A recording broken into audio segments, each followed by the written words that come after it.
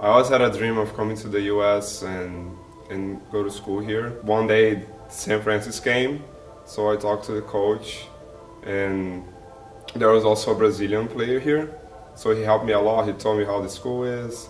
He told me it's a good location, it's in New York, you treated nice here. So he made all the selling of the school, so I got very interested. He offered me a scholarship, and there was no reason for me to say no. San Francisco is very different from other schools because we have a lot of international students. And my team personally, we have people from all around the world. I'm from Brazil, and I have a teammate that is from Serbia.